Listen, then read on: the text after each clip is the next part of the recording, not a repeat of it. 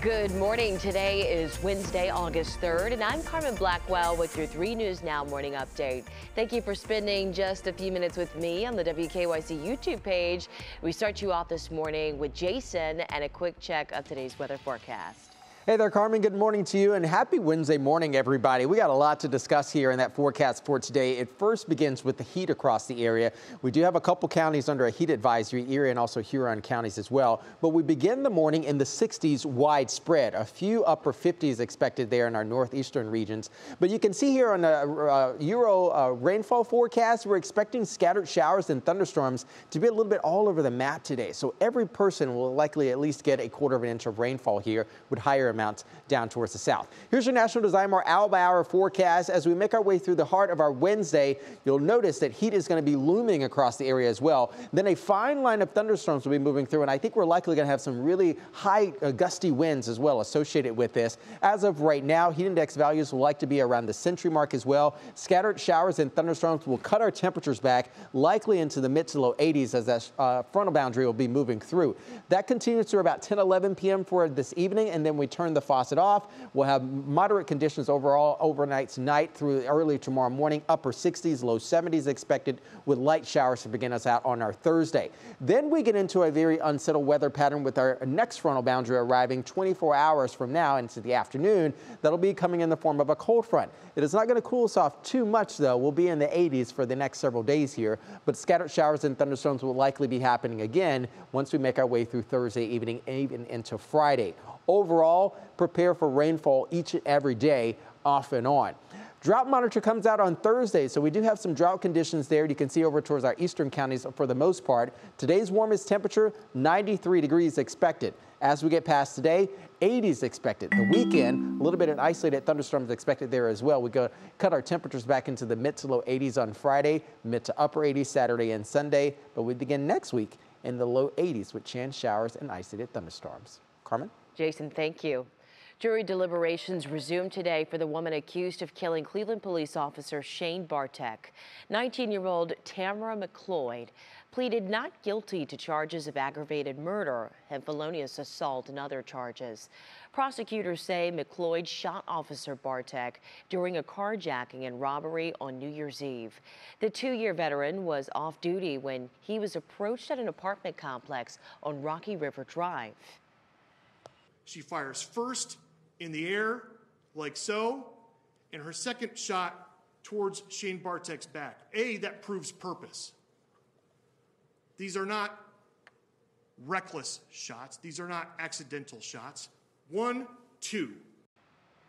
Jury deliberations begin today at 9 a.m. and if convicted, McLeod faces anywhere from 20 years up to life behind bars. We will have the latest updates on the 3 News app and on WKYC.com. And now to an update to the Tiedemann Road motorcycle crash on Monday night. The driver of the motorcycle has died due to his injuries. Parma police tried to pull over 25-year-old James Meadows for not having a plate on his motorcycle when he sped away and crashed into a vehicle exiting 480 West. The driver of the other vehicle suffered only minor injuries. Brooklyn police will be investigating the crash, and it's still unknown if drugs or alcohol were involved. And a Canton man has pled guilty to charges in his role in the Capitol riot. 55-year-old John Douglas Wright was facing felony charges of obstruction of an official proceeding. Wright faces fines and a maximum of 20 years in prison. He will be sentenced in federal court on November 28th. In Bowling Green Tuesday, BGSU hosted the first Ohio Anti-Hazing Summit. It was a chance to discuss how academic institutions across the state can improve hazing prevention efforts and also develop new strategies to prevent it. New measures in the BGSU Community of Care Action Plan included an appointment of a hazing prevention coordinator, simplified reporting procedures, and better bystander awareness. The university will also focus on stronger cooperation with law enforcement, a strict anti-hazing policy, and better communication with students, faculty, staff, and families. I think the folks in this room are absolutely the right people to begin with. But are they the entire community? Absolutely not. This is the group that certainly is instituting practices and the education and the reporting and the outreach on their various campuses. But it is a community issue. Bowling Green has been at the forefront of hazing prevention after the death of Stone Foltz last spring. The university, along with the Ohio Department of Education, have introduced new measures like the passage of Collins Law and the formation of the Inter-University Council of Ohio's anti-hazing principles by its Council of Presidents. Now we take you to the latest from Capitol Hill. The PACT Act has passed the Senate. The $280 billion package will provide expanded health care benefits for veterans that were exposed to burn pits in Iraq and Afghanistan. A final vote came in the Senate last night after years of efforts by veterans groups, their families, and even comedian Jon Stewart. If I'm a young person and I'm watching this, and I see a commercial about be all you can be and go over and be in the military, and then I see what happens to people when they come back, that's not a job I sign up for. President. Well, the bill now heads to President Biden's desk for his signature. And it's the first time since the overturn of Roe versus Wade that voters in the United States have cast ballots on abortion. In Kansas, just yesterday, a constitutional amendment was on the ballot seeking to end abortion protections within the state.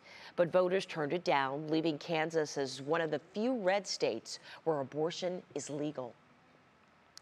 Getting into some consumer news for you today, Amazon at the center of a federal investigation.